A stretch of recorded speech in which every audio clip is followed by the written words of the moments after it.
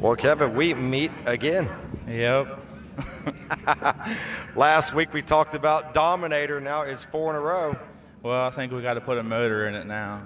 Oh, yeah? What's going on with the motor? It only had 10 pounds of oil pressure. Oh. So how much longer would she have lasted?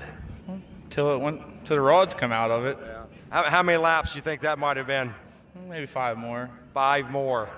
And then you wouldn't have been the Dominator, so it lasted just long enough. So hopefully another motor ready to go? Another motor ready to go? Yeah, we'll have it back next week. All right, Kevin. Well, good to see you again. Great job tonight. And doing a great job here in this division.